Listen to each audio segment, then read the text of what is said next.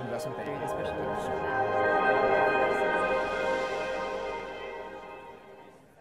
What if you fail?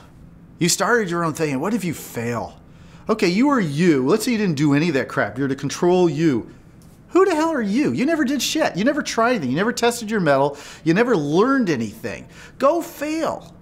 God, be proud of it. If I failed this business tomorrow, where would I be? I'd be the most valuable guy out there in a beverage startup.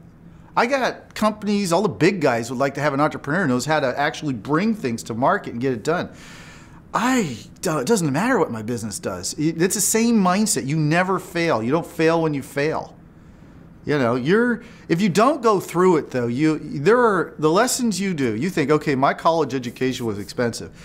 I'm here to tell you, I have multiple $800,000, million lessons. Classes I took that are only a week long that cost me $1 million.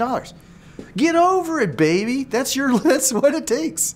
You got to just go down the road. You know, if you know your entrepreneurial material, you know sitting there making someone else rich and all your enthusiasm and energy is the wrong to give to someone else, and it's time to do your own thing for yourself. Then just do it, man, and just go screw up. There is no lost time. There's no, oh, I spent 5 years on it. And I hear that from time to time. Oh, yeah. I said, look at you. What happened really? Who was you without that experience? How much more valuable are you to a new enterprise?